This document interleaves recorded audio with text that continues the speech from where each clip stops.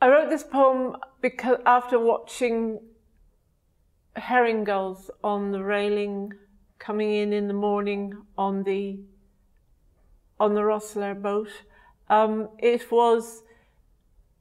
Gulls have a very yellow eye and a very hostile, cold way of looking at you, and it was a sort of recognition of the parts of me that don't add up. There's the warm parts and the cold observers and all the other parts that we all have inside us, but often we don't know which is which. Gulls in the morning. The herring gulls on the rail threaten and swagger and strut. They rise and alight, they lift up strong beaks, they ululate into the sky. I love their cold eyes and their harsh, headstrong ways.